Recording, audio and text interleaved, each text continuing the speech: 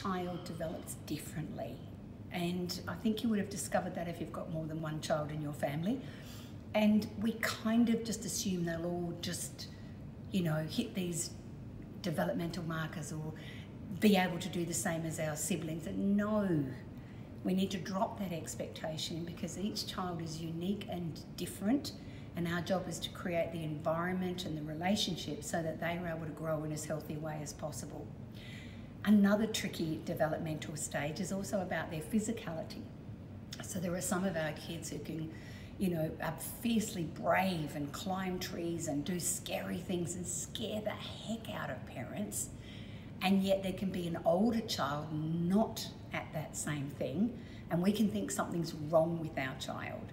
So it's just about what are our expectations, and can we tamper them down a little to sort of see if we can tune in to where is our kid at